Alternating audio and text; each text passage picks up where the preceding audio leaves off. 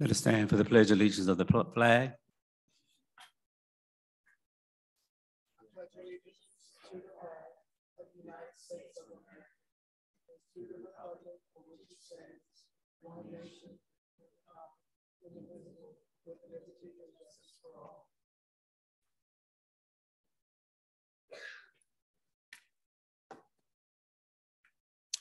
Madam Clerk, you call the roll. Yes, Mr. Bryant, Present. Ms. Bryson Morsberger, Here. Ms. Dooley, Here. Dr. Kraft, Present. Ms. McKeever, Mr. Morris, Yes. Ms. Torres, Yes. and our student rep, Ms. Wong. Present. Thank you. I need a motion to adopt the consent agenda. I so move. Second. It's the proposed agenda. The proposed agenda. So we have a second. Okay. Yes, second. All in favor? All opposed? Motion passed. Next on the agenda is disclosure. Okay, I, Emily Dooley, declare that I have a personal interest in a transaction of the Charlottesville City Public Schools for the reasons set forth below, but I believe I may participate in the deliberations and voting on the transaction as permitted by Virginia Code sections 2.2-3112B1 and 2.2-3115H. Specifically, 1, the transaction in which I intend to participate is deliberation regarding and vote on the Charlottesville City School Board's operating budget for the 23-24 fiscal year, which includes pay to my spouse. 2, my personal interest in the transaction stems from my husband's employment by the Charlottesville City School Board as a social science teacher at Buford Middle School. 3, by way of my association with my husband, I am a member of a group of 3 or more, all employees of the school board, the members of which are affected by the budget deliberations and approval. And 4, I am able to participate in the budget deliberations and vote fairly, objectively, and in the public interest. It is my intention to orally disclose the existence of this interest during each meeting of the Charlottesville City School Board at which the 2023-24 operating budget is discussed, and ask that each such disclosure be recorded in the respective meeting minutes. This disclosure will be reflected in the public record of the clerk of the school board for 5 years. The next item on the agenda are comments from members of the community. So the Charlottesville City School Board welcomes comments from members of the community. Speakers are encouraged to keep their comments to 3 minutes. So if you're in the audience, I'll start with you first. When you get to the podium, please state your name and address. If any of you in the audience would like to speak. I'm going to get to that, yeah. So if no one in the audience would like to speak, is there someone currently in the Zoom room?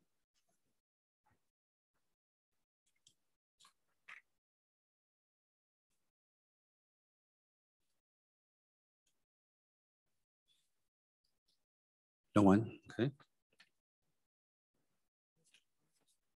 Mr. Conner, would you like to come forward and speak? Yes.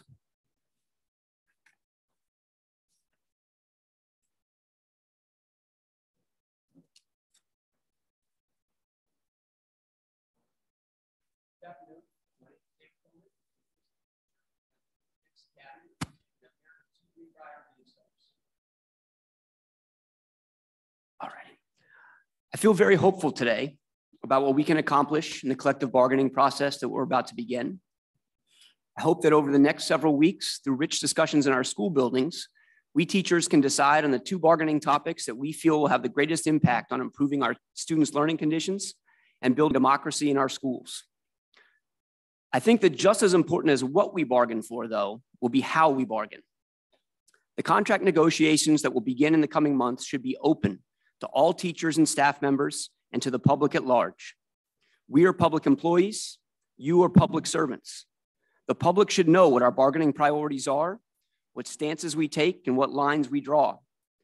Only then can the public understand the compromises each side will have to make to achieve success, a fair and funded contract. The process by which the collective bargaining resolution that will be passed tonight was negotiated could have been a preview of an open bargaining process. Instead, teachers and staff were left in the dark about negotiations for months at a time, while a small number of people negotiated behind closed doors with no regular reporting about the status of the process. This dramatically decreased teachers' engagement and resulted in a missed chance to educate staff and the public about how collective bargaining will work in our division. On a personal level, I'm sad to say that the closed process led to my former organizing committee co-chair disengaging entirely from organizing work, as she felt that she was unfairly scapegoated for an early breakdown in negotiations, while in her view, she was vigorously representing the interests of her colleagues. What actually took place in that session cannot be verified because it happened behind closed doors. Open negotiations are not yet the norm in collective bargaining, but there's a growing movement to make them so, especially in the public sector.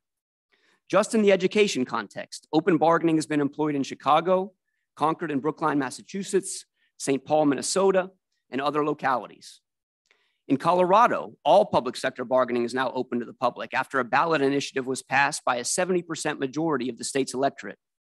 The president of the Colorado Education Association explained that we want to be open and transparent with the community and the public. The president of the Concord Teachers Association added, being a witness at the table is completely different from getting a report afterwards.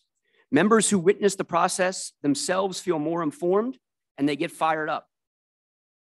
Open bargaining can take various forms, but a typical arrangement would allow for a designated number of in-person attendees from among school system staff and from the general public.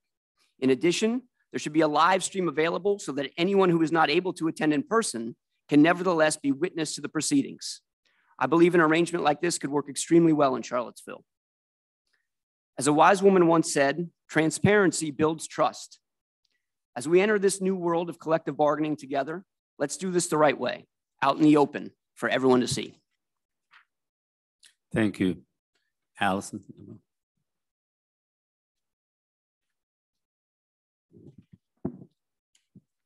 Good evening, school board members and Dr. Gurley. I'm Allison Duggar, a senior at Charlottesville High School. In my 4 years here, never has there been as many acts of student violence during the school year as this year. At first thought, it is easy to push the blame on administration, but the truth is, it is not their fault.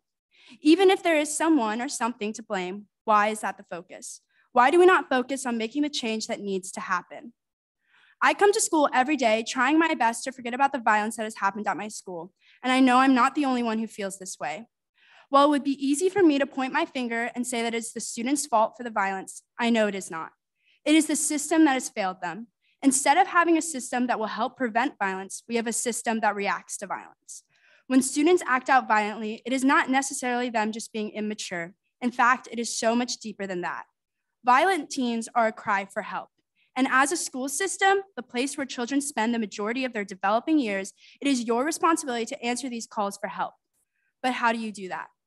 We must start at the root cause, mental health. There are a number of reasons a student could be suffering from mental illness, from home life, peers, or simply just the lack of mental health resources, to name a few. It is important to be able to recognize the sign of a student struggling before it gets to the point of them acting out violently. Having a combination of more administrative figures and mental health professionals in the building, I believe, can help a student struggling with mental illness be caught quicker.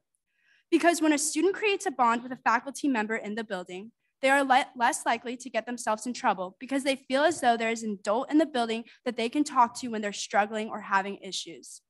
I've seen admins, CSAs, and counselors all make these types of bonds with students and how it positively affects that student.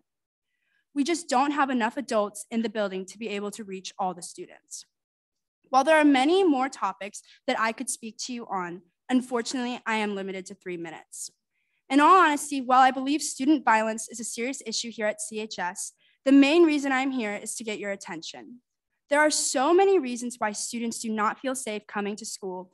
And while I cannot speak for the whole student body, I know that many students feel that admin and school board are not making it a priority to make us be and feel safer at school. It is time to start the conversation with students because those are the people you are here to serve. Come to the schools and talk to students from all social circles. See what it is like through a student's perspective. While I understand that it might be a lot to ask, I do have another proposal. Like you have this monthly meeting open to the public, I suggest having a monthly forum open to students during Black Night time here at CHS. School board could come and talk to groups of students on issues they feel passionate about, because not every student can make it to these school board meetings. In fact, not every student knows about these meetings or how they work. It is time for the students to be brought into the conversation about their education. It is time for change. Thank you. Thank you, Allison.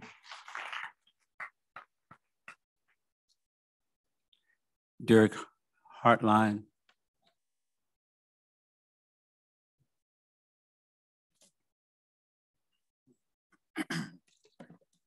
Good evening, board members, chairman, and Superintendent Gurley. My name is Derek Hartline. I'm a community member, lifelong Johnson Village resident, an at-large Johnson Village board member, a Johnson School graduate, Buford graduate, CHS graduate of 1989, also a former Johnson School teacher. The reason why I'm here tonight is to talk about the name changes of the school. I want to give my thoughts and concerns on specifically renaming Johnson. Looking at the participant survey that was given out to the public, the people that were taking the survey couldn't just select to keep the same name, making the results invalid. Did the survey reach a meaningful population was one of the suggestions that I had taken on. What percent were from Charlottesville, as there was only 272 participants? And was the survey the best option for such a controversial issue? How thorough was the research that was done? What information came directly from Dr. Johnson's family? Many of the results I saw came from local Wikipedia, and the research was compiled by a committee member, not a non-biased party. I had to ask myself, why was Dr. Johnson's father referenced in the information? As educators, we don't judge students by their parents' actions, so why are we doing that here? The vote for Johnson was very close. It was less clear with a 5-3 margin. More information is needed. I took it upon myself to create an old-fashioned petition to see what city residents around where I live of voting age thought. And I ended up with over 100 signatures that just said, keep Johnson the same, which is more than the number that said that it needs to be changed. I know I'm just one person collecting the data, but if one person could do this, okay, what can more people do? I'll be giving this information to the clerk. I was on the Zoom call in January, and there was only 34 participants. All the suggestions except for one was to retain the name Johnson School. Two parents of Burley Moran said that they really wanted to see the BME initials kept. It was a very interesting coincidence that a BME option existed when Venable, Clark, and Johnson didn't have this option to retain their initials. One committee member who also is a Burley Moran administrator was on this committee. I had to ask myself, is this leading? Was the choice to have Blue Mountain Elementary done impartially? Blue Mountain is in Pennsylvania, where Blue Ridge Mountain is in Virginia, and a region for identification in the 4th grade SOLs that we submit. More 3rd and 4th graders wrote in Johnson to retain the name. This is more than any other choice. Why didn't the staff have a write-in option on their ballot? Since we have no control in the era we live in, how is it that we can judge Johnson for the era he lived in? Now that it's March and we're kicking off Women's History Month, together, Burley and Moran had 98 years in the division. We should honor their names and not cast them away.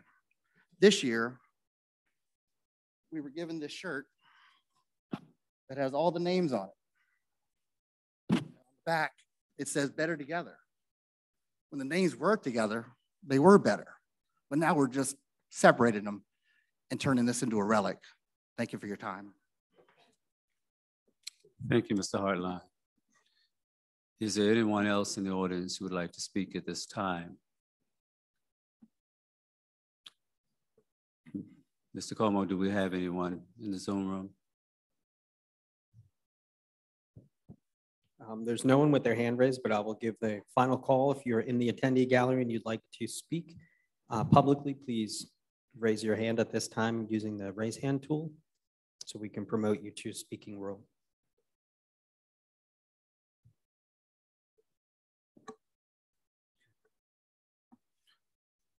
Thank you all for those who came up to speak. Our next item on the agenda is the adoption of the consent agenda. Do I have a motion? Any discussion? Second, any discussion? All in favor? Aye. All opposed? Motion passed.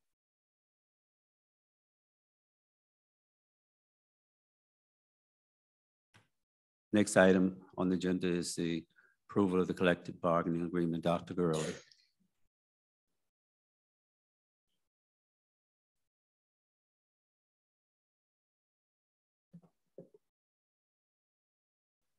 Good evening. Good evening, Mr. Bryant, members of the school board, and those assembled in the audience. It gives me great pleasure to stand before you this evening to make the request that you approve the collective bargaining resolution. As you know, the school board, teachers, central office staff, and Education Association has worked tirelessly to craft a document that is reflective of the values and needs of the proposed bargaining units. Before I ask for your recommendation, I would like to make you aware that the CEA has asked that the committee review two sections of the resolution. Section 4A2 regarding the authorization cards, and Section 7B, number 4, representation of the bargaining unit. In an effort to not delay the action of accepting the resolution tonight, I ask that you accept the resolution as presented. Additionally, the collective bargaining committee Additionally, the collective bargaining committee will reconvene to discuss the two proposed sections. If minimal modifications are made, I ask that you allow me to add the revision to the consent agenda for your future approval. So at this point, are there any questions about anything that I just stated? If there are no questions, then we do need a motion to approve the resolution as presented, and the committee will reconvene to address the two sections proposed by CEA, and those minimal revisions will be added to the consent agenda at a later time. Do I have a motion? Yes, I would like to move that we, Charlottesville City School Board, accept the collective bargaining resolution as stated. Is there a second? Second. Discussion? Any questions? I just have some discussion. Yeah. Okay, so I just wanted to say thank you so much for your evolution on this topic. It's been so helpful, and your guidance has been really helpful for me personally. So thank you for that. I find it interesting the way things are always changing in terms of the goalposts here. So I am fascinated by that. I think we need thoughtful negotiation with the CEA, and fired up is not how I would describe any of the negotiations that I would want to see in the future. I think we need deliberate, thoughtful negotiation, and that does involve incredibly honest, difficult conversations that should not be necessarily open to the public, just to retain the trust amongst the people in the room. So I appreciate, and I've always championed collective bargaining. I do always want to be on the front edge of this, and I appreciate this board and its also evolution on in this arena. I do want to say that this is incredibly challenging, and it will continue to be. And I know that you have been so gracious in your willingness to take it on. And I just hope that what Mr. Koenig asked here today was for just transparency, but also communication. And I want to say that I feel like our side, if there was a side in this negotiation, attempted every effort to be communicative with our, amongst ourselves and with the public. And I just think if there needs to be what do I want to say? Understanding that both sides need to communicate with their members and their constituents. And it's not solely on the superintendent's side to make sure that teachers all are aware what's happening in the room. Like that is just not a way to get things done. You need to communicate.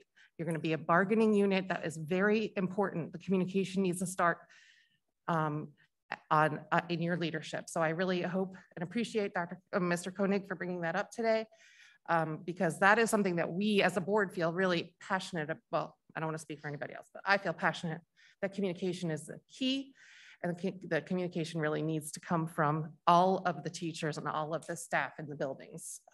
So thank you. I look forward to voting for this. And I know it's been a long road, and thanks for your patience. Thank you. Ms. Dooley? Mr. Morris? I'll just keep my comments pretty short. You know, thinking about this as this was coming towards us, and specifically after last meeting, I just kind of appreciate being in this country and having the opportunity to have our First Amendment right and being able to speak as individuals. And this also, that First Amendment right and being able to speak is, you know, what lends its hand to teachers being able to advocate for themselves as well. Without saying the entire speech that I had in mind, what I would like to highlight is Miss Allison in regards to the student voice. The collective bargaining agreement gives teachers the opportunity to enhance their voice, but ultimately what we want to do is make sure that our students know that they're being heard, their voice is being heard, that we engage with them, as well as ensuring that their success is at the end of this collective bargaining agreement, that we know that they are our main customers, if you will. We want our students to be successful. So, Ms. Allison, thank you for your words. Ms. Wang? Ms. Torres?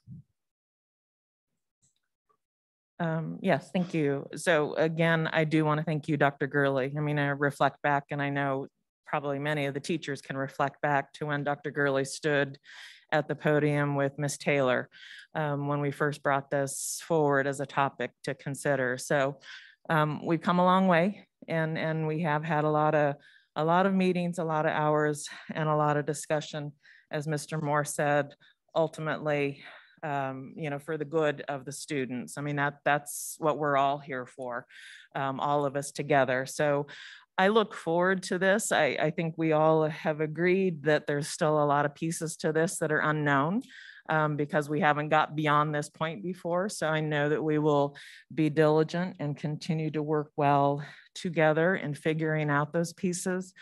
In all honesty, some of my concerns throughout this process were that I think we have a champion of communication and somebody who wants to hear from teachers and staff about what's going on. And I don't have the answer to what collective bargaining will do to that process. I mean, it will change that a little bit as far as how and when grievances are filed. So that remains to be determined, and we all trust that we will continue to represent and support each other the best that we can throughout this, as again, like I said, there are a lot of unknowns. Also, you know, conversations that we as a board had was wanting to make sure that whatever exclusive representative is chosen and voted to represent the teachers truly represents and equitably represents all of the teachers. And you know, reflecting back to who shows up to speak in favor of collective bargaining, it was really important to us to want to make sure that each teacher, you know, has the ability and equitable access to voice their concerns, and when things are brought to the superintendent or his team throughout this process, that everybody's voice remains heard. This is historical, and it's been a journey, and I'm really pleased to be a part of it and here tonight. So thank you. Dr. Kraft.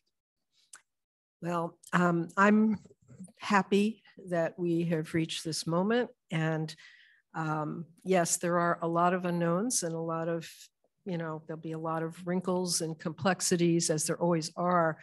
But I would like to just say I really appreciate all of the effort and the passion that has gone into this process. And I mainly just want to celebrate the moment here. This is really a big moment for our Charlottesville City Schools community. And I'm really happy to be here and happy to celebrate the work that we've done together, and knowing that we will be continuing to work together as one community. Ms. Morsenberger.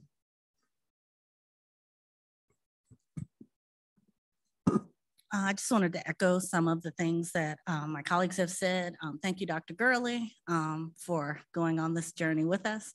And for all the teachers, thank you guys for being patient while we worked through the process and we all got here. And so, yeah, this is a good night. And I just want to kind of echo part of not what Ms. McKeever was saying, but the idea that we're here in collective bargaining going forward. We are going to have several more meetings and tough conversations, and that things get uncomfortable. And I think that everyone wants to get to the same place. So I hope we all keep that in mind as we move forward to the process, that there will be disagreements and discord, and that's bargaining and how it works. But I'm sure that we'll all get to where we need to be. And since we're one of the few boards in the state that will have a collective bargaining unit, I would also like to see us move forward on some ideas to get more student voice involved, because I would like to hear more from students and their perspective and ideas and how they'd like to see the school community and the board, how we can help them and what they'd like to see us do. So that's it. Thank you. Dr. Gurley, I certainly want to thank you for being open and leading the charge. This is a great day for our teachers and our students. And I want to again thank Ms. Torres and Ms. Dooley and the CA members for all of the long meetings and the negotiations back and forth has led us to this moment. So it is a great day for the Charlottesville City Schools. And yes, moving forward, there are a lot of unknowns, but I'm sure we will rise to the occasion and figure it out. So congratulations. And thank you again, Ms. Dooley, Ms. Torres, for your hard work, and the CA members who are part of this negotiating team. So are there any other comments? If not, Madam Clerk, I would like to do a roll call of the vote. Okay, Mr. Bryant? Yes. Ms. Bryson Morseberger? Yes. Ms. Dooley? Yes. Dr. Kraft? Yes. Ms. McKeever? Mr. Morris? Yes. Ms. Torres? Yes. Motion passed. Congratulations.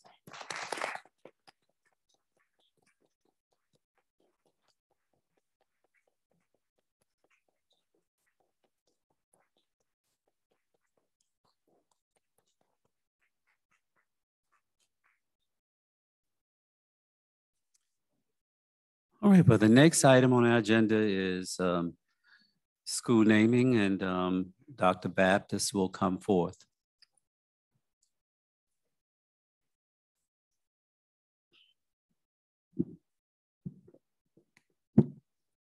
Chairman Bryant, members of the board, Dr. Gurley.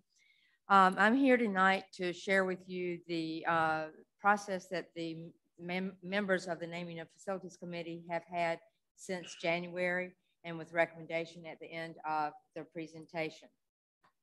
You can go to the next slide, please. So in January and in part of February, we did have a survey for both Burnley Moran and Johnson, which was on our website. I'll mention more about that in a second. We also had a community forum on January the 26th. We had student voting at both schools, grades 3 and 4, on January the 30th, a committee meeting on January 31st. We had staff voting at both schools on February the 9th, and then a committee meeting on February the 21st. And so we're here this evening with the results of those meetings. So what I will do is talk about Burnley Moran first and then talk about Johnson. So some of the data that we used for the Burnley Moran discussion was a survey that was mentioned, the student vote, and then the staff vote.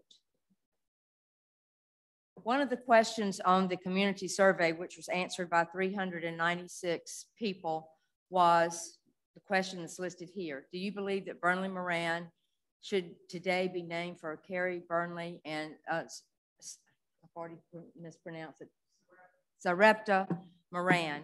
And when we looked at the numbers, you can see that if someone rated it a 1, they strongly believed it should continue. And if they rated it a 5, they strongly believed it should be changed. When we sort of look at the 1s and 2s versus the 4s and 5s, we had about 22.8% or 23% who thought it should be the same, and a little over 61% who felt that it should be changed. So that was one of the data points that we looked at, and the committee determined that we should look at a name change. And so then we started looking at different names to consider. Next slide, please. And also on the survey, we did have some names that we discussed just to give conversation starters. Some of the ones that we looked at were ones that are listed here. And these were the names that the committee chose to take to the students in grades 3 and 4. Blue Ridge or Blue Mountain Elementary, which would maintain the BME, which was something that many of the people at Burnley Moran were interested in doing. Plus, we had Blue Ridge Mountain Elementary. We had Ravenna Elementary, and you can see the vote totals for each of those. We did have 7 students who chose not to vote, and then we had 29 write-ins. And really the only one that got more than 1 vote for write-in was either Burnley Moran again or stay the same with 21 votes. So it was pretty decidedly that if we had a name change that we would go with Blue Mountain Elementary. The committee met again and decided to ask the staff what they felt. And so February the 9th, we had a survey that went out to the staff. 42 voted on that, and you can see that what the vote totals were. Blue Mountain 33, Ravenna 7, and 2 chose not to vote. So that is when we decided as a committee to bring forth as a recommendation Blue Mountain Elementary for Burnley Moran. That is the end of the information about Burnley Moran at this point. I'd ask if you want to talk about that, if you want me to go to Johnson and then come back for discussion. Does anyone have any questions at this point? Any questions? We'll move on. Okay, we can go into the next slide, please. So for Johnson, we had very similar information, the survey, the student vote, and the staff vote. Next slide, please. Had the same question on the survey, asking if you believe that Johnson should today be named for Dr. James G. Johnson. If the rating was 1, it was a strongly believe yes. If the rating was 5, it was strongly believe no. The information was a little closer here for the 1s and 2s, which would be strongly believe yes and then believe yes. It was approximately 30%, a little over 30%. For the persons who said either 4 or 5 that they believed or strongly believed that it should be changed, it was 49.6, so right about 50% felt that the name should be changed. So again, we had been looking at some possible names as not just placeholders, but discussion starters. And from there, the committee whittled down the names to 3 names that we took to the vote for the students: Cherry Avenue Elementary, Forest Hills Elementary, Landmark Elementary. again, had write-ins. We didn't have any abstentions from the third and fourth graders at Johnson, but we did have 46 write-ins, and only one got more than one vote, and that was Johnson, or either to keep it the same with 29. The committee met again, and it was decided that we would ask the staff the opinion and did a vote with them. Rather than taking 3 names, it was decided that 2 names would go, and the 2 names that were decided were Cherry Avenue and Forest Hills. So the staff voted, next slide, please. Had 36 staff members from Johnson to vote, and the breakdown here, 23 for Cherry Avenue and 13 for Forest Hills, and no abstentions. So you can go into this. So as a result, the committee met again, I think it was the 21st of February, and talked about all of the information that we had received. And in addition, we had received some correspondence from community members and family members, which you have also received. And in following the all of the information that we had, the recommendation from the committee has been to rename Burnley Moran Elementary as Blue Mountain Elementary School, and to rename Johnson Elementary as Cherry Avenue Elementary. So I bring this information to you as a recommendation from the Naming of Facilities Committee, not requesting any sort of action this evening, but to bring for discussion, and I will attempt to answer any questions you might have, and then would see if you have any direction, or we would come back in April for a possible vote. Mr. Keever, do you have any questions? I'll start in your direction.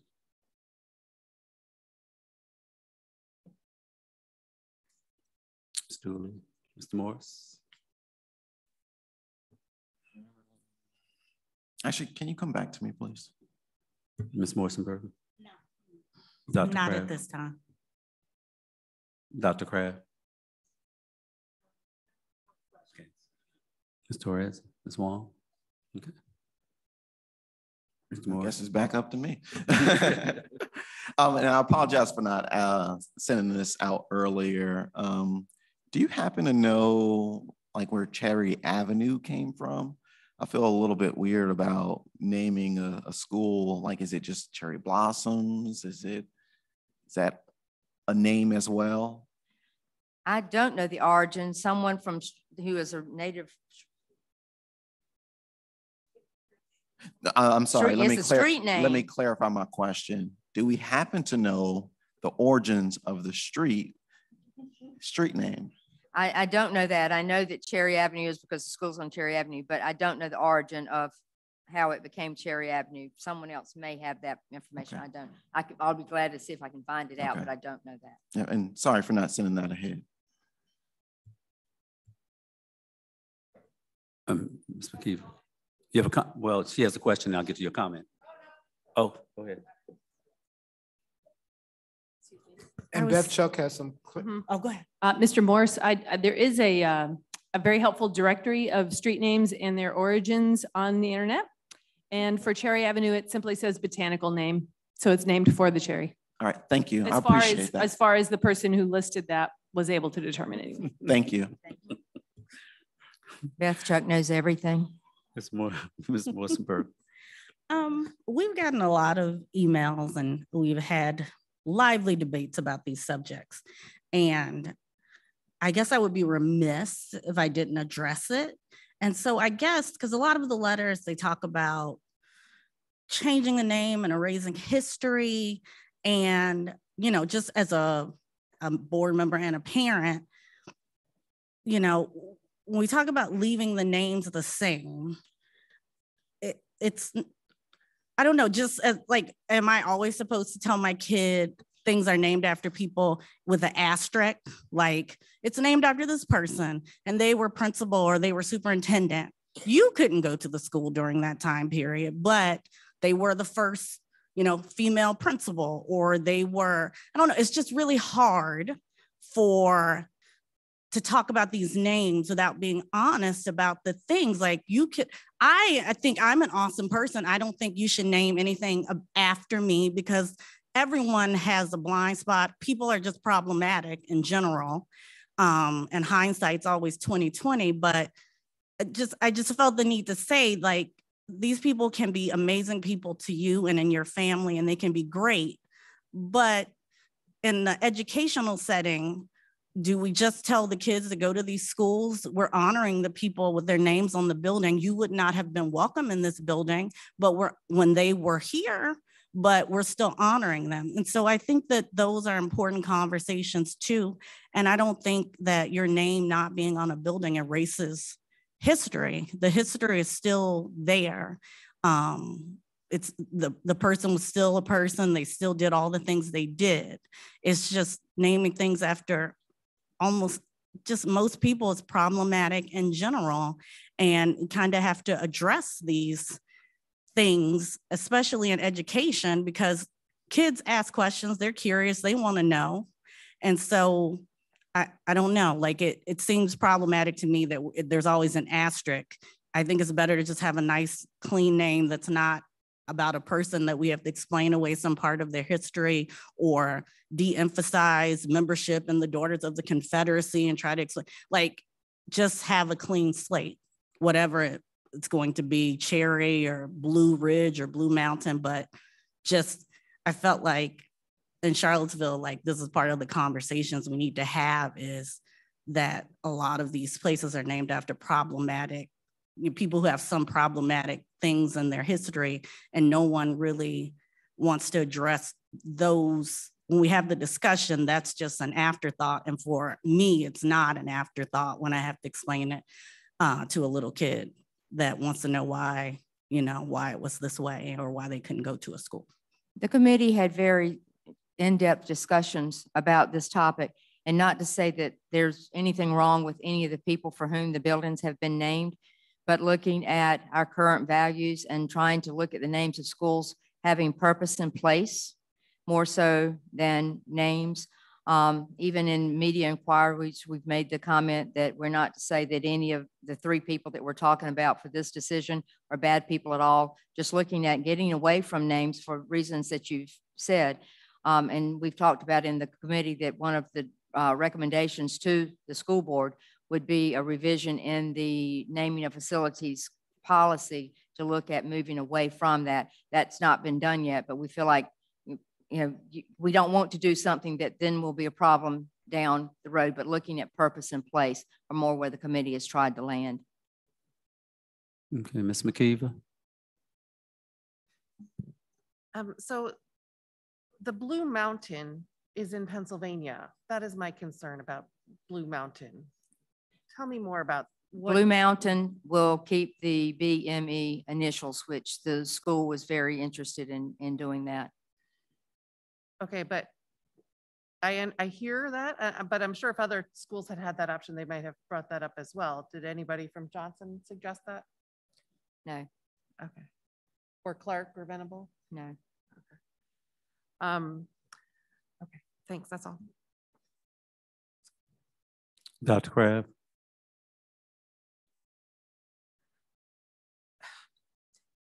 Well, I guess I would just say that I guess a couple of things. Yeah, one, there's a Blue Mountain. I don't think there was a desire to, pick a particular mountain in the country, but just that is a name. There's a brewery named Blue Mountain as well. So, and there's probably a lot of other things that are named Blue Mountain in different parts of the country.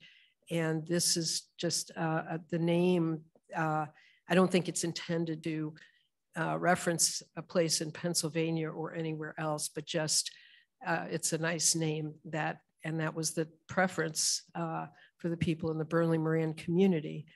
I do just want to echo the thought that, about naming after people.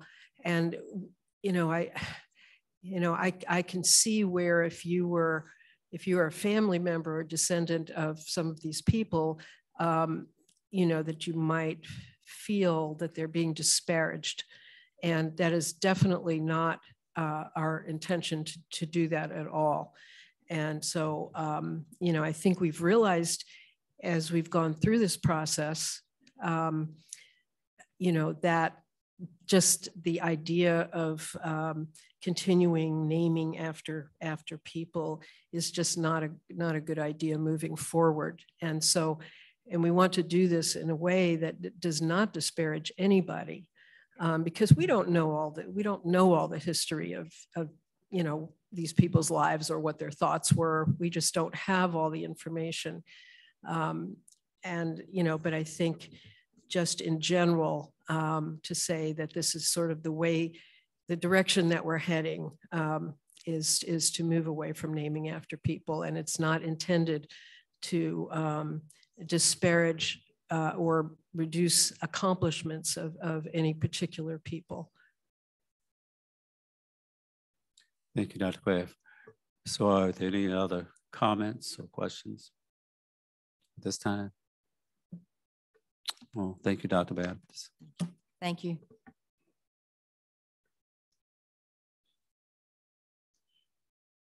Next on the agenda is Amanda Corman, strategic plan update. Good evening, everybody.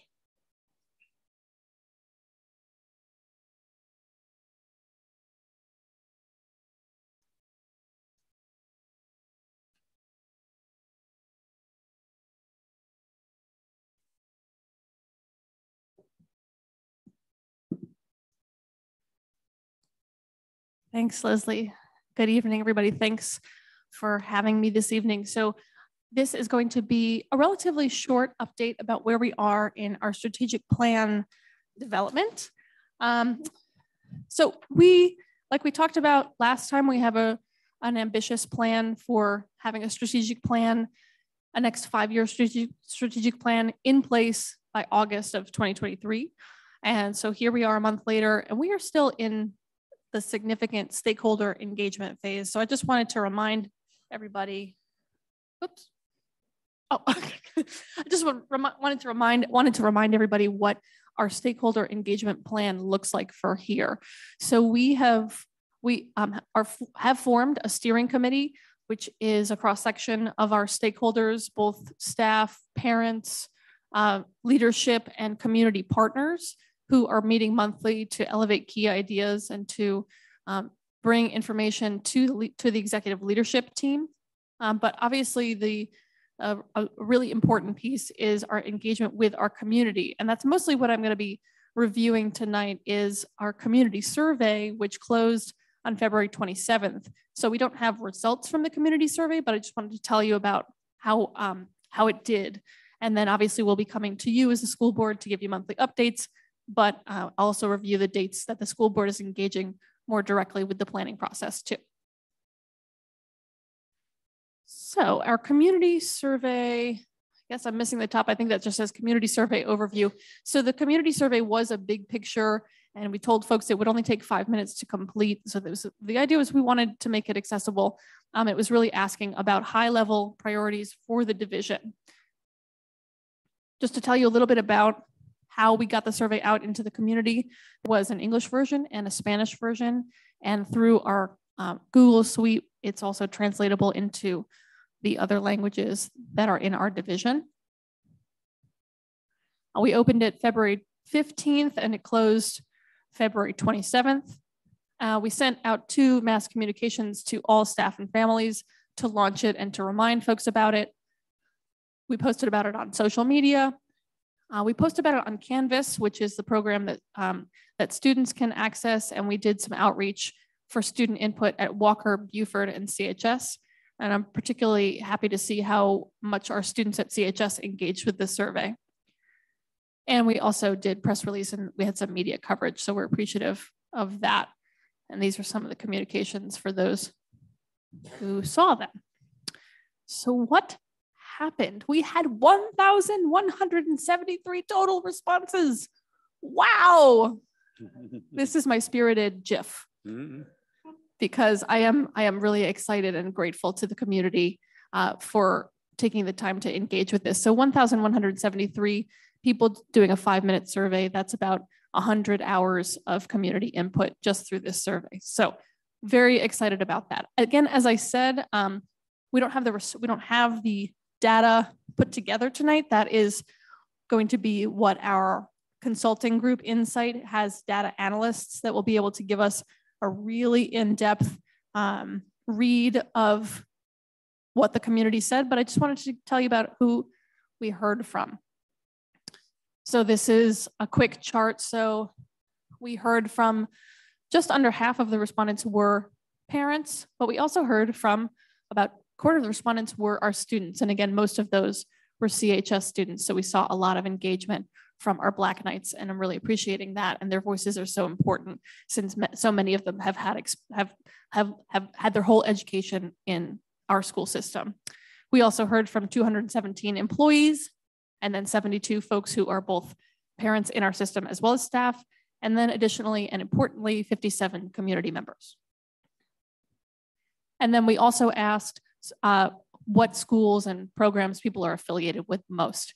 So it looks like Charlottesville High School is the most well represented, but in fact, if you actually, that Charlottesville is double the size of Beaufort and Walker. So, and then Beaufort and Walker, kind of collect in from the elementary school. So it's actually fairly well spread across all of our programs. And we did hear from all of our programs. So we heard from LMA, Hospital Ed, Learning Center, Central Office, and KTEC as well. So again, this is going to be a stay tuned, to be continued, because we don't have the responses, but I am excited to see that, that we have had such rich engagement.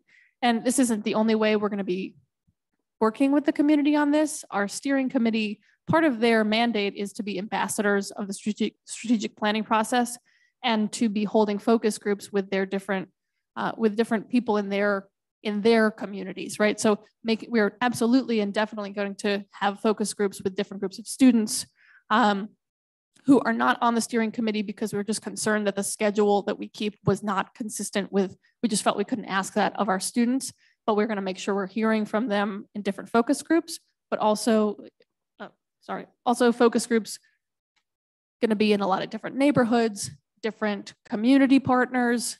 So this is the work of a steering committee that's about 35 people strong is gonna be able to hear, again, from another broad swath of the community in a more in-depth way than a survey may. So the what's next piece is that our consultant will be doing a data analysis. We will continue getting feedback, and the steering committee and the executive leadership committee are going to start drafting priorities. And actually at next month's meeting, I expect to be sharing some of those with the school board. And then just a reminder for the school board about the meetings that we have planned for a more in-depth engagement with you. And that's it. And I'll be happy to take questions. I'll start on this end. Ms. Wong, do you have any questions? Thank you for your presentation. I had one kind of just aside. So together with the other two school board student reps, we actually had a small scale focus group to kind of go over some of the items that were on the strategic plan.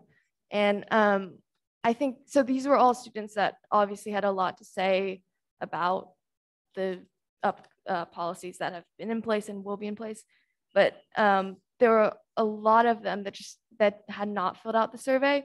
And I just want to, I think you're kind of touching on the areas where there are going to be gaps in the people who respond, but I just want to call that to attention again, that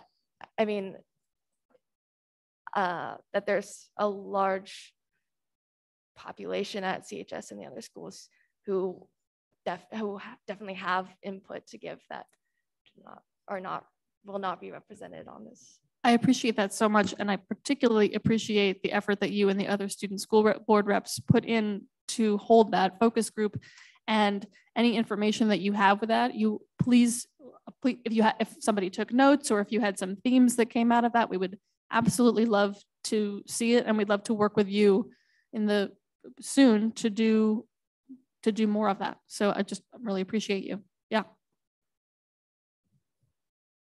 Yeah, it would be great to reach out. Awesome.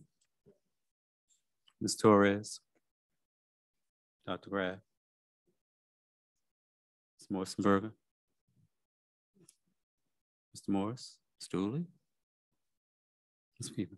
Well, thank you so much, Amanda, for sharing this valuable information. And we look forward to getting to the final results. Us too. Soon, and thank everyone that participated in the survey up to this point. Thank you. Thank you, Mr. Bryant. Thanks, everyone. Next on the agenda is Ms. Kim Powell, Middle School Modernization Project update. Good evening, Chairman Bryant and members of the board and Dr. Gurley. I'm really excited to be talking about this topic this evening. I'm going to give it just a minute for the slides to get queued up. It's a brief presentation, but we're very excited about where we are in this process. So you can go to the next slide, Leslie, or actually I can probably take it from here, right? Yep. So on February the 6th, the invitation to bid was out on the street, so to speak. And you can see the other details. These processes are always a process. There are multiple steps because it's quite a technical process for the bidders to go through to ascertain all the information. They ask questions and all of that good stuff. And the important date is March 14th when the bids will be received. Bid opening will be that afternoon around 2 o'clock, I think. So let's go to the next slide. I don't think I could. Yep, thanks.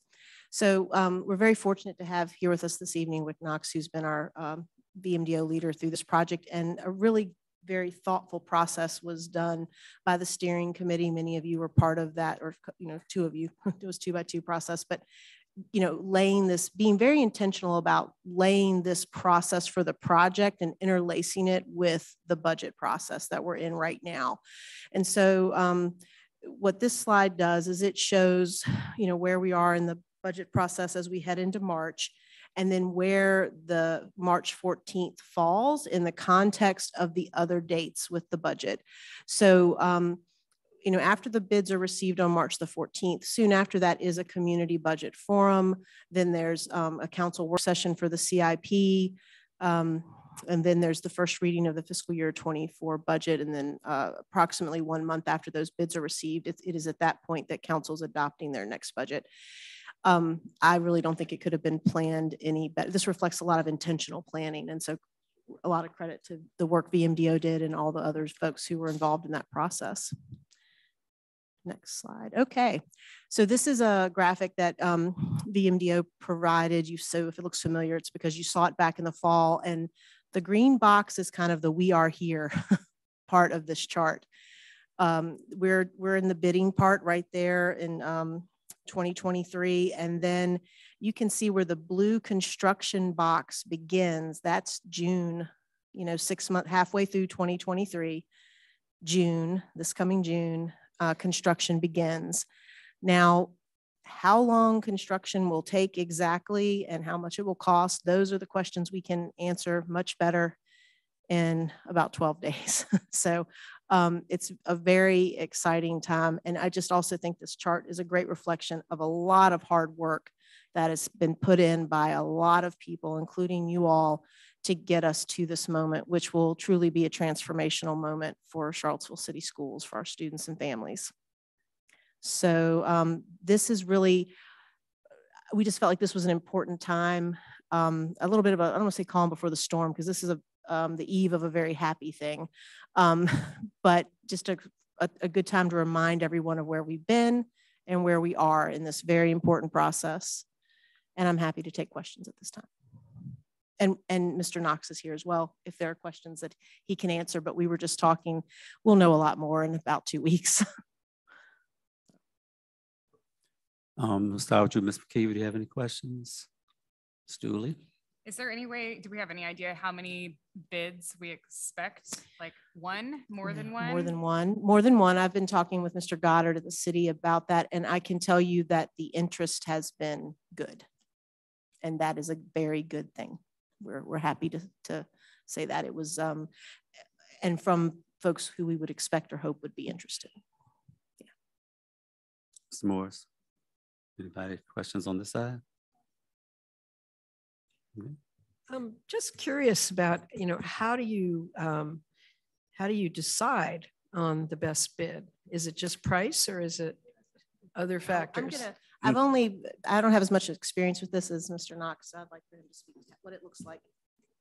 It is price. It's open public procurement. There are two criteria for all the bidders in addition to price. One is you have to have worked on a school project worth a construction value of $30 million or more over the last 5 years. You have to have done 2 of those. And you also have to have experience working on an occupied school site where school's in session. So if you've done both those things and you're the lowest bid, you get selected. Do you ever solicit like references on the various construction companies? The projects that we ask them to list to prove that they've done those things include references. Okay, thanks. Ms. Torres. Good to see you both, and it is exciting to kind of get updates on this, so I appreciate the update and where we're at in the timeline. And as Ms. Powell said, I mean, Wick, I was always so impressed with just your intent on the timeline and just always being 5 steps ahead of us with that. So really, really appreciate you and your team and all of the work. So thank you. Ms. Wong. Thank you. Any other questions we can? Oh yeah, you got to give us the update, Ms. Powell, on KTEC. Yes. So again, we'll give it just a moment to get the next set of slides up. Okay. So we also felt that this evening was a good time to provide the community with an update regarding KTEC. And so the first thing that we want to do is, before we talk about moving ahead, we think it's worthwhile to just take a moment and provide a quick reminder of how we got to this point with the board moving to acquire sole ownership of KTEC.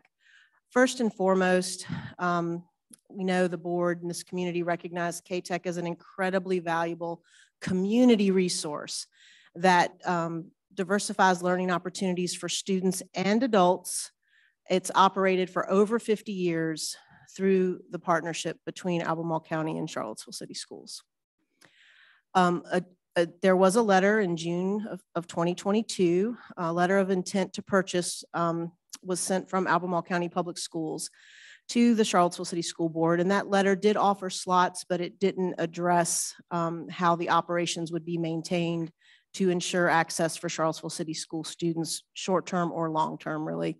So there were a lot of questions and concerns with that.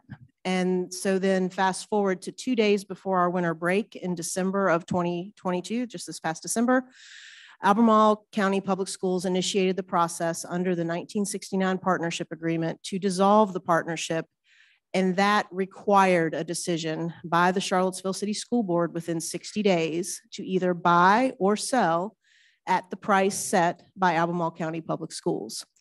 As a sub note to that, the value established in the offer from Albemarle County Public Schools was more than $1.2 million below the independent valuations that were received by the Charlottesville City School Board.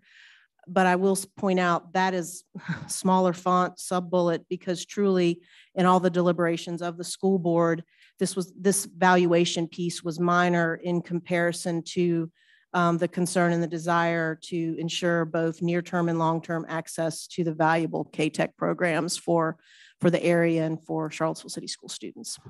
So that's how we got here. Next slide, Leslie. Thank you. I don't know why the arrows aren't working for me this evening. So, so here's a timeline of where we are now. Again, you see December. This is just a timeline view, and the star shows where we are now in February of 2023. You know, Albemarle initiated the process, the school board made its decision, and we are now embarking on transition discussions and meetings, and those have started. Looking ahead, KTEC does continue to operate under joint governance as the transition work continues through the upcoming school year. And then on July 1st of 2024, KTEC still continues to operate, but it's under the sole ownership of Charlottesville City Schools. Next slide. So I also want to just let everyone know, Dr. Gurley and Dr. Haas, they have been talking quite a bit since the board action. And we've also been in regular communication with Ms. Stephanie Carter, who is the leader of K-Tech. And in fact, we had our first sit down, starting to do the deep dive type of transition meeting earlier this week. And this is just the beginning because of many transition meetings that lie ahead of us, because there are many details that need to be addressed. This slide just summarizes the major areas of transition that we need to address. In each of these areas, we're forming transition teams. So you have accounting and finance. We actually met this morning with Renee and I were at K-Tech this morning working with K-Tech staff in this area. Human resources and personnel. There's actually all the programming and the partnerships around those programs. There's infrastructure and facilities, which this area is one we already know quite a bit about, because in the division of duties and the partnership, the facilities piece and the CIP, that was already under our facilities development team with the CIP. Then there's technology. Mr. Cuomo was at our first transition meeting. There's a lot of details to be worked out there. And then there's other miscellaneous matters like notifying VDOE and a host of other little things. We have pages of checklist items that Ms. Carter has taken the lead in starting to put together. And we're all thinking a lot of the same thoughts about this moving forward, and we're excited to do the work. So we'll be working with K-Tech staff throughout this transition. Next slide, Leslie. Thanks. So the goal for Charlottesville City Schools is to work together to ensure continuity of operations and programming for the staff, the adults, the high school students, for Charlottesville, Albemarle, and the surrounding area. The transition team, just like you see, the actions that were taken to initiate this change and, put the board in a position to make the decision, that's the drop in the water, right? And all the work we do as a core transition team and all the sub teams, everything we do is with a lens to make sure that the transition is a series of smooth ripples and not big waves. That's the best way I know to describe it. So that's a very popular image up there, but that's the goal. That's what we want to convey to people. That's what we want people to know. And next slide, Leslie. So I want to wrap up for all the details and there are many of them that we are still working through.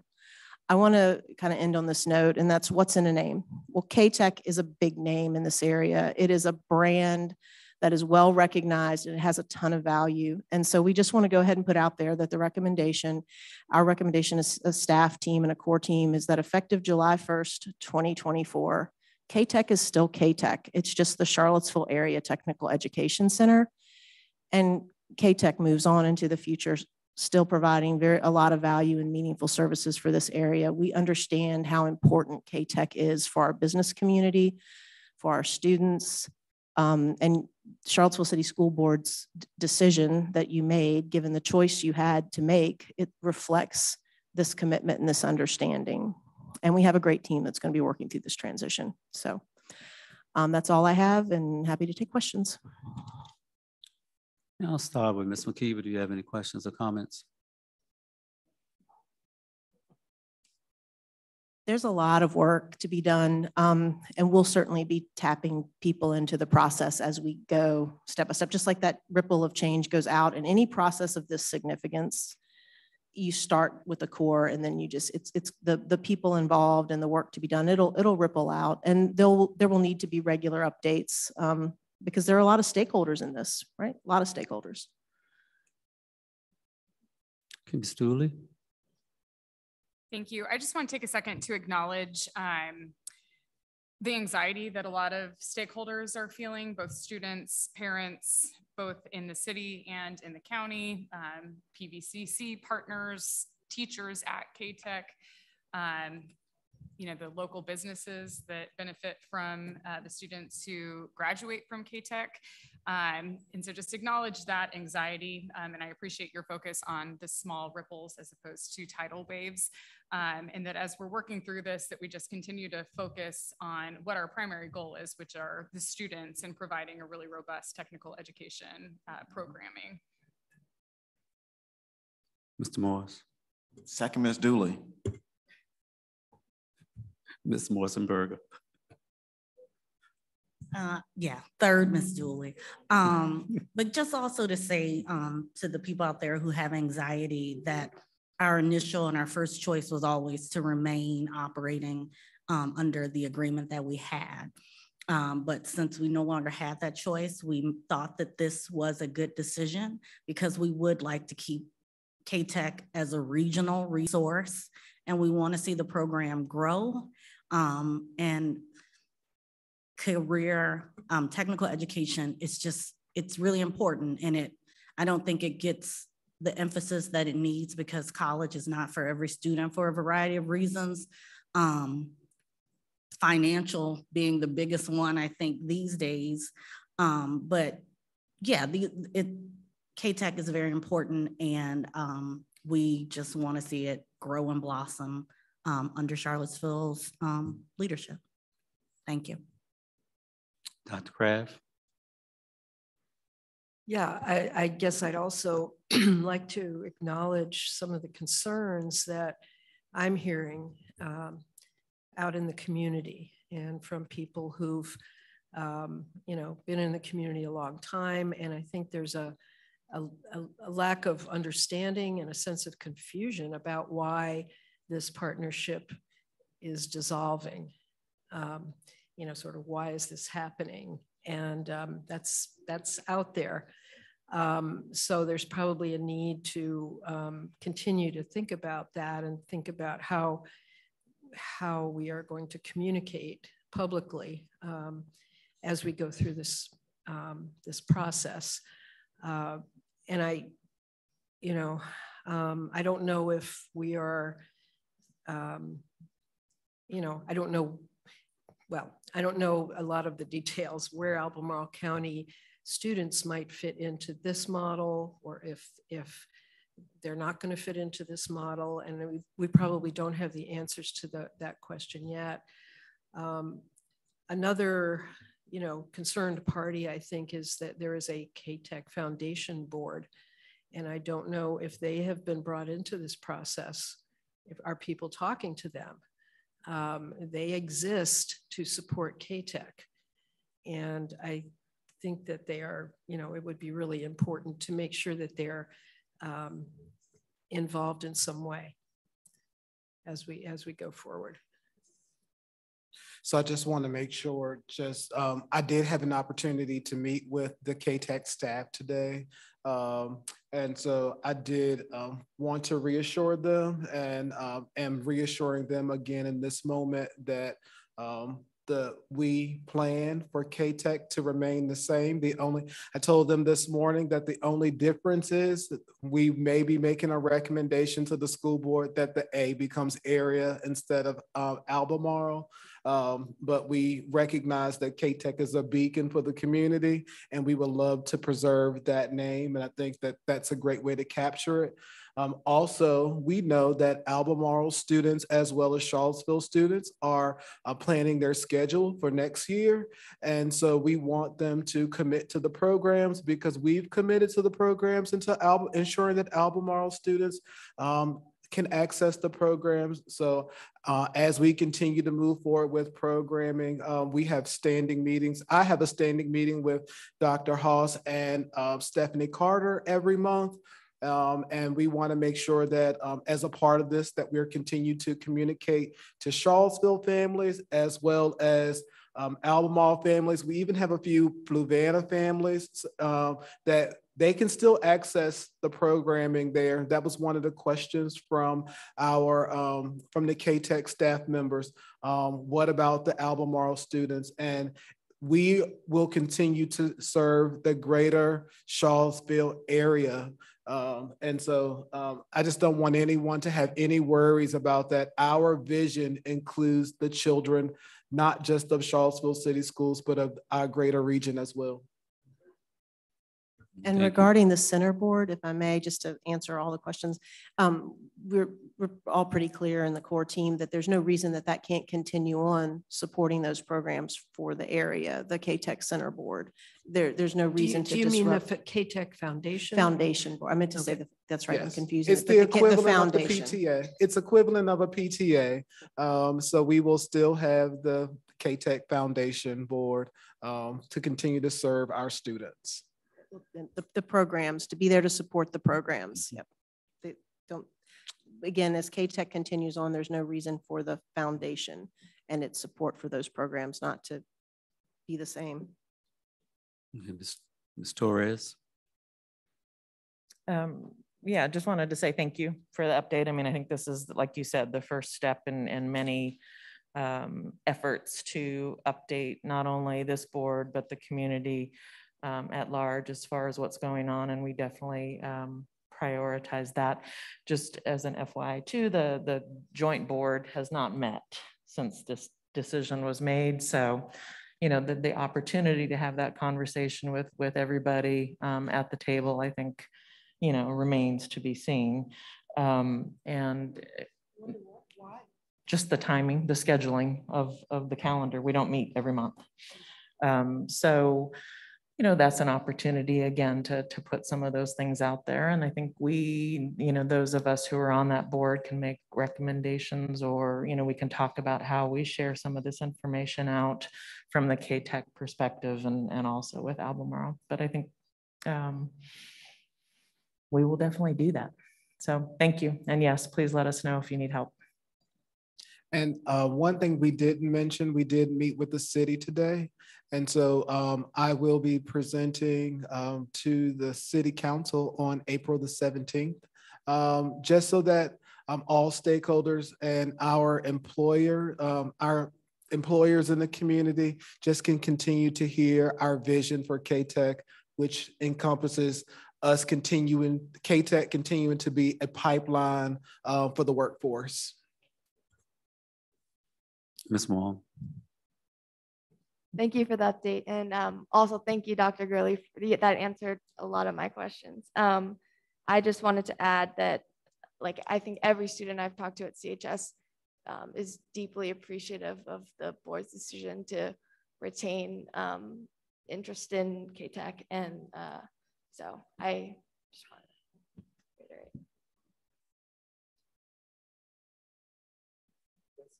reiterate. Thank you, Ms. Powell, for that update. The next item on the agenda, the school board committee reports have been duly noted and recorded. So now this is another opportunity to have comments from the community. So if you would like to come forward to make remarks, please state your name and your address. And I'll start with you or in the audience here. Do we have anyone who would like to come forward to speak? Please come forward and state your name and address.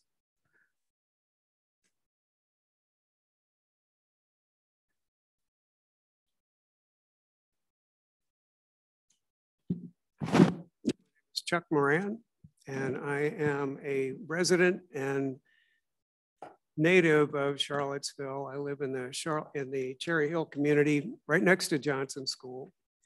And I enjoy walking my dog on the Johnson School property. But I'm here today to talk about a couple of unfortunate things that I think have led to the conclusion and the renaming. And I want to say right up at the beginning of my remarks that I fully appreciate how fraught these kinds of decisions are. And I do appreciate the attentiveness that members of the board have given me, as well as the naming committee, have given me as I expressed my concerns, both individually and collectively through emails and even a video, as you recall, that I sent in to express my concerns. They basically boil down to two things. One is that I feel like the sample size and the duration of this fact that the survey was open for such a short period of time is very unfortunate. And I think had we looked at other communities, we would have seen that this was a year-long process to forge new names for schools. I also don't rabidly object to the concept of renaming schools for precisely your name, your position of having to explain things to young children. I do think, though, Dr. Kraft's point about disparagement unfortunately did happen in this particular case, especially around my great aunt's namesake. Sarepta Moran, I'm probably the only person in this room and maybe the only person in this community who actually remembers her. She actually was more of a grandmother to me than my own grandmother. And I find that as we begin this embarking on Women's History Month, that we are now in an unfortunate recognition of the fact that Mr. Varner, who did put forward some really good historical facts about Miss Sarepta Moran and Miss Carrie Burnley, unfortunately disparaged her through guilt by association. And if you read his remarks carefully, you'll see that he begins with a very factual statement that she was a member of the United Daughters of the Confederacy and the DAR. She was. If he had stopped there, we'd be fine. I wouldn't have a thing to say. The problem is he switches to what the UDC was all about and some of the activities of the UDC, and by inference, drags her name into those things. He talks about historical activism. He talks about her perch and her ability to have concerns and control over textbooks and those kinds of things. We have no proof of that, none whatsoever. So that is disparagement. I am a local, as I mentioned, I have 2 businesses here.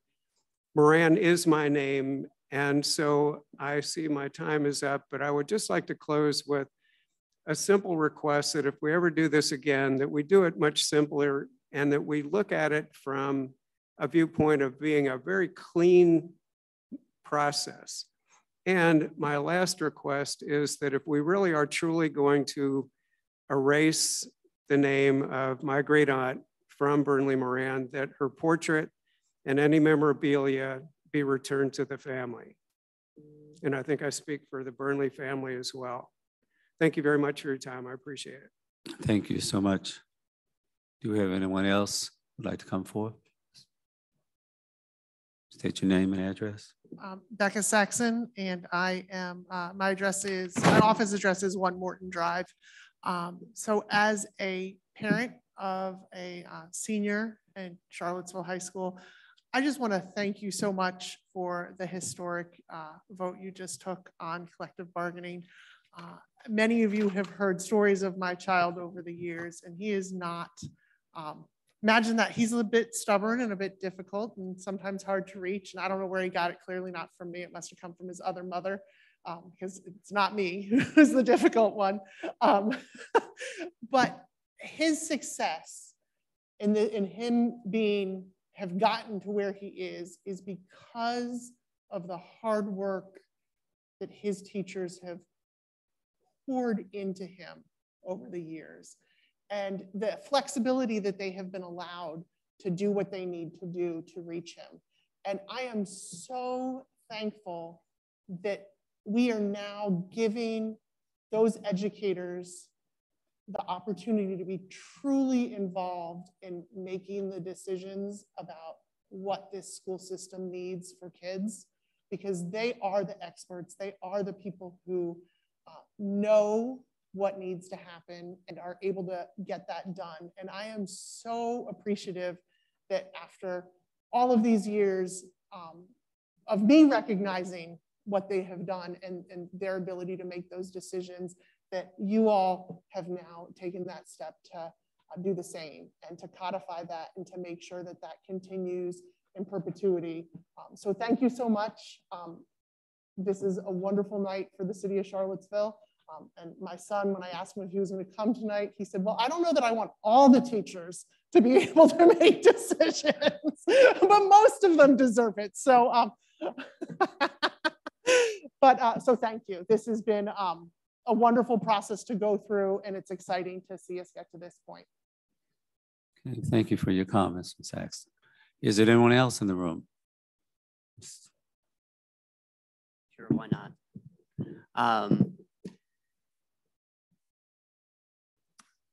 You guys did a great thing tonight. You should be proud of yourselves. And I want to thank Ms. McKeever. I've spoken at a few of these meetings. That's the first time anyone's ever responded to anything that I said. Thank you. I just want to respond to a couple of things that you said. The quote from the Concord Teachers Association president about being fired up. It's not about people being angry at each other. It's about teachers being excited and energized and wanting to participate. And then as far as what I said about information sharing, I agree with you 100% that that is on us. That wasn't directed towards the board. That is our responsibility to share information with the teachers in Charlottesville. Mr. Morse, I really appreciate your comment too about this being an opportunity to make things better for students and raise students' voices. A friend of mine who's a teacher here at CHS recently sent me a platform from the Portland Teachers Union that they put together for their bargaining. And they did so after having multiple meetings with community members and with students and finding out what their priorities were. And that's what they brought to the bargaining table. And I hope that we have the capacity to do that here in Charlottesville, to find out what our students want. And that's what we should be negotiating for. And then last but not least, Ms. Bryson-Morsberger, you mentioned, this process won't necessarily be easy. We probably won't be. There'll be some difficult conversations and some disagreements. And I would just return to my point that let's have those in the open. Let's do it publicly. Let's put our cards on the table. We have nothing to hide. We're public servants. Let's let the public see what we have to say. Thank you. Thank you, Ms. Gordon. Next. Please state your name and address. Hello, my name is Dr. Emily Yen. I live at 506 Ridge Street in the city of Charlottesville. And I just wanted to express my appreciation for you all passing this resolution. I know that it took a lot of time and effort to try to get out all the details. And I'm very excited for what can come out of this. I'm very excited for the ability to find some win-win solutions since there are many win-win solutions that can come out of this process. So I just wanted to thank you. Thank you so much. Do we have anyone else that would like to speak?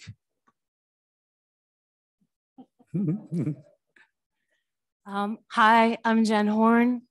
Thank you so much. Oh, my work address is 1400 Melbourne Avenue, right here.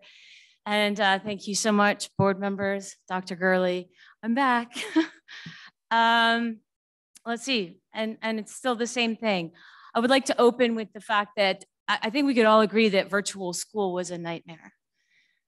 And coming back, we all were really hopeful that this place full of human interaction and curiosity and classroom discourse would become magical. And everyone, teachers, students, parents would finally see the value of this. And it hasn't been magical and it hasn't been that easy. And I realize that the pie of issues is large and with many pieces. My colleague David Wilkerson just recently wrote a great article that you should check out about our post-COVID experience. There are outside factors. There's mental health issues like my student Allison talked about, learning loss, too many classes that are still online too often. There's a lot going on, but there's one piece of that pie that nurtures and exacerbates all of the others, and that is cell phones.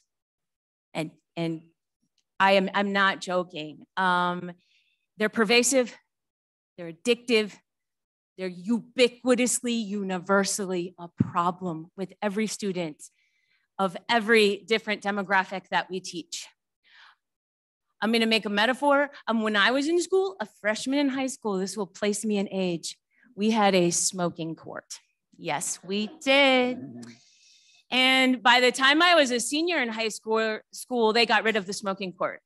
Because as I said, at that time, adults were still able to smoke on planes and in bars. Can you believe it? Oh my goodness, it was so disgusting. But they decided that this thing that was unhealthy we were going to protect our children. If we were going to protect anybody, we were going to protect our children. Grizzly bears protect their children. Foxes protect their children. We need to protect our children. We should not have cell phones in our school. I have been doing some back and forth with Hopewell schools. The Washington district in Pennsylvania have gone completely cell phone free, doing yonder pouches or lockers. I would love to, thank you so much, Ms. Dooley, for reaching out. I would love to talk with you about advancing this. I know it's hard. I'm not going to give my home address because people are going to come and egg me. I know it's hard, but it's really important. And I'll be back next month. Thank you so much. Thank you so much, Ms. Horn. Is there anyone else who'd like to come forth? Mr. Como, do we have anyone in the Zoom room?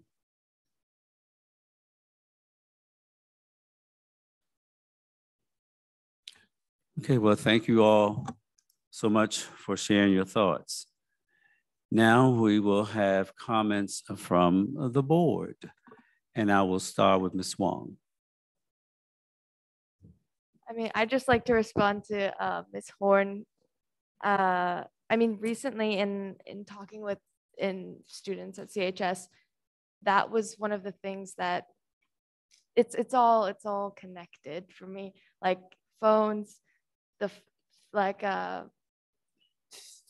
filming fights and sharing that online, and also with the topic of mental health. It's I think just at the start of the year there's a focus in classrooms on eliminating cell phones, and I think if that becomes policy for next year, I think it would be great to give students and parents a much greater period of notice before implementing that, because it was very sudden, and parents are not used to having to go through the school and through the office, contact their kids, and students connecting and have to figure out how to connect in other ways. And so if can be a better transition period, I think that would be great and preferred by many students. Ms. Torres, any comments? Ms. Kraft? Dr. Kraft. I can't get away from that, can I? I'll always be Dr. Kraft. I'd like to thank the people who came up to speak, and I'd like to thank Mr. Moran for continuing to share your family name, your family story, and your concerns and your points about our process. So I really appreciate that. And I'd like to thank my neighbor, Allison Duggar, for coming up and speaking. And then also, and Jen Horn, I think I'm a clinical psychologist, and I've really been, thinking a lot and reading a lot about, what has happened with our kids since COVID, from the pandemic to now. And I think we're only beginning to realize the, I say the damage, but just the, the impact on mental health that had. And it's many, many layered, I think. And it made so much sense when students were isolated the way that they were, that they would turn to social media or online, any way to access contact with other people. It made all the sense in the world, to deal with the loneliness of the pandemic. But I think there have been a lot of other consequences of that. And I think we're really at a tipping point with, the mental health consequences in particular. And so I think we do need to really think deeply and think hard about how to change the culture within the school in a way that, we being, the adults, the professionals, things that we know are harming our kids, that we do need to address them and do something about them. And so I hope we can continue to have conversations, ideas. I guess Ms. Duggar was talking about having monthly forums of some sort, or opportunities for students to come and speak, or for us to go into the schools and listen, and to really make some hard decisions that will support our students and their ability to, be there as students, to learn and to flourish and to interact with each other in person, face to face.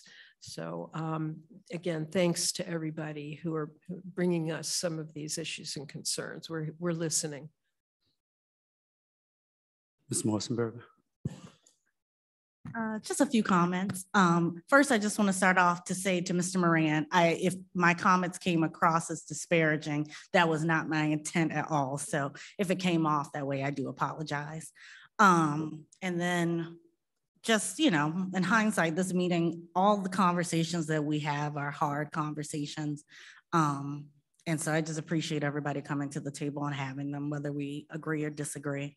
And then for Ms. Horn, I agree with you. I think that cell phones they're addictive. There's so much on them to take up your attention and time. So yeah, it's definitely something that we should look into. I just joined social media as an adult so I could get to know people for campaigning for office. And at a certain point, I had to just end all the accounts because as an adult, I was like, I'm overwhelmed with knowing what everybody thinks about everything all the time. And I was like, I don't think like we're meant to know what I just don't think your brain can handle that many things. So I agree with you. We should look into that. So I appreciate you coming and making those comments. And for more student engagement, I look forward to us finding ways to engage students more. I like hearing from students. They have amazing ideas. They always give you the scoop of what's going on, the firsthand account. And so yeah, I would like to get their voices more. My student at home, she took the survey about the schedule and she was just like, I can take the survey. I want the whole week off for Thanksgiving. This is awesome. And so, and I invite her to come to the school board meetings. I'm like, you can come. And she was like, I can speak. And I'm like, anyone can speak at the school board meeting. So finding a way to let students know that we'd like to hear their voices and making it more convenient for them to speak would be a great way for us to start to move forward. So thank everybody for coming. Mr. Morris, Ms. Dooley. All right. I want to thank the teachers and staff who have attended these meetings and stick around until the end. It's only, I can't read that far, 6:40. So it's actually a relatively short night. I might make it home to say goodnight to my child, which is great. So I'll talk quickly. We've had some pretty high attendance at these meetings as we've worked towards passing a collective bargaining resolution. And I hope that attendance doesn't drop off. This is really just the beginning of a collaborative relationship. And so please keep coming. Whether it's 2 meetings, I know that not everyone can make these. I've seen several of the faces at this meeting at other meetings this week in the community. I was really overwhelmed, I guess, by the showing from the school system at Monday's meeting at Dairy Market. So thank you for being committed to our community. And I just hope that what we have done tonight with passing collective bargaining can offer a really productive partnership between the schools, teachers and staff, the superintendent and the board. Ms. McKeever. So I would just like to actually do something about the cell phone situation. Can we start a committee of people to look into and investigate how we can transition away from cell phones in the classroom? I just love hearing Ms. Horn every month. Don't get me wrong. But honestly, I'm really, I feel like we need to do something about that. And it's exhausting to have her come after a long day of working every month to say the same thing. So I would just propose that we as a school board or I'm not trying to pass a motion, but I definitely would like some between now and our next meeting in April to have some leadership around cell phones in our school division with our students and our staff. And I think fundamentally the most important question for me as a parent is, what am I gonna, my child texts me every time there's an emergency, can you please come and pick me up? And that is, he's had to do that multiple times this year. And the anxiety that the students feel is very real. And I just, as a parent, I cannot have my child feeling that anxiety, or I don't want him to. Obviously, he can feel anything he wants, but it is very important to me that he be able to access the comforting place and safe place for him. So as a parent and as a student, I just think that's the fundamental challenge.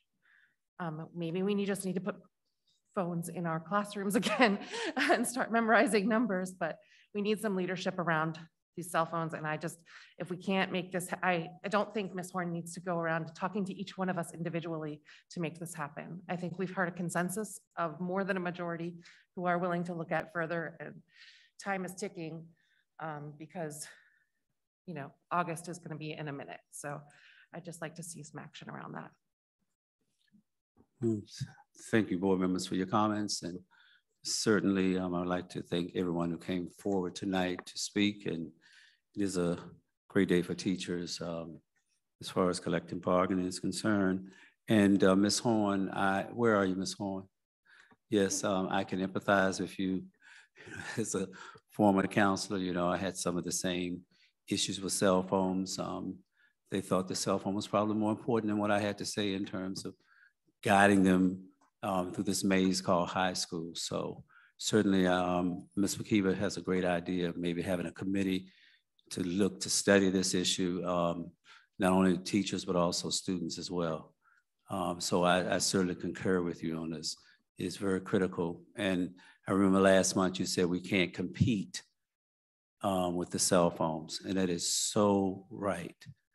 So it definitely needs to be addressed. All right, so Dr. Gurley. I want to first thank, first I want to say I feel so fortunate to have been a part of the collective bargaining process. I felt like as an instructional leader and as your superintendent that I grew so much through the process. I got to learn from you all as a teacher unit. And so I'm very appreciative of the growth that I've made and just all of the professional development and reading. Ms. Duggar, I appreciate the student voice. I think that that's what we just long for, more of the student voice. And so absolutely using the Black Nighttime. I know we have, I don't have the date and I probably should have looked on my calendar. We do have some Black Nighttime where Denise Johnson has set up where we will do the superintendent's advisory and continue to get more student input. I want to say that I accept the challenge from Miss McKeever. I think the historical perspective is that Ms. Horn put a lot of work and also Mr. Manning put Mr. Jocelyn put a lot of work into the cell phone, this cell phone policy last summer.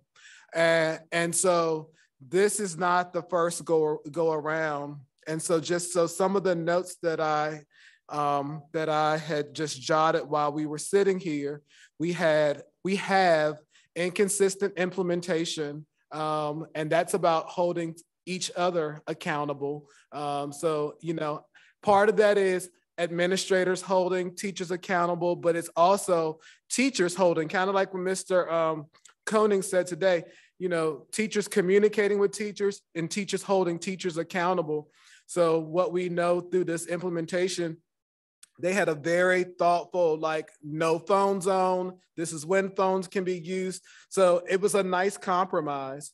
And so we know that there was some missteps in the fidelity of implementation this school year. So we have some lessons learned. So that's why I said we can accept the challenge. I can accept the challenge because we know what some of the challenges have been: teachers and staff members not implementing it. But then there's the consistency and the follow-up on the administrative staff. So we all have a part. We all have a part in this. We also know that disproportionately, we've had certain pockets of students who, who feel like, I don't have many prized possessions in life, and this is the only thing that I own, and it becomes this power struggle. And teachers have said, I'm not getting into the struggle with students about taking cell phones away. So I think it's back to that whole mental health and systemic issue about, like, what does the cell phone symbolize? Like, why is this so important? And so I'm definitely team no cell phone. I can stand behind it, but we all have to stand behind it, because as soon as we get one phone call, we all have to say, cell phones aren't allowed in the school. So we have to take a position as a teacher group, as an administrative group, as the superintendent, as the school board. And there's like very little room to waffle and waver here. And I think that that's what we've experienced through our implementation at the high school. And then lastly, but most importantly, students have to lead the charge with the cell phones leaving the building. This solely is about students. If the students don't own this, because we live in a world now where our students are making the recommendation to parents what happens on a day-to-day basis. And so our students are going to have to take ownership. They're going to have to take ownership of this, creating this policy, implementing this policy, holding their peers accountable for this. Because I don't want Miss Horn would like to be developing lessons and doing all this. She doesn't want to be here just for cell phones. And so I just think that we have a lot of opportunities here, but our students have to own this, because the power struggle, teachers shouldn't have to do that. They should not have to be placed in a position where telling students the phone shouldn't be here, should be put away, and we shouldn't have to resort to out-of-school suspensions for cell phones, because we're just creating this other problem. So I accept the challenge. I just don't know if you're going to have the answer you want by next month, but we can definitely, we had an administrator, teachers. We had a big stakeholder group for this last school year. We got to get our parents behind us. We got to get our community behind us. This is not just it's not a one and done, but the great work has already been started, and I'm appreciative of what's here, but there has to be some fidelity of implementation. And I love you all, and that's it for me. Right, thank you, Dr. Gurley. Well, Ms. Carolyn Swift will come with you have nothing? Okay.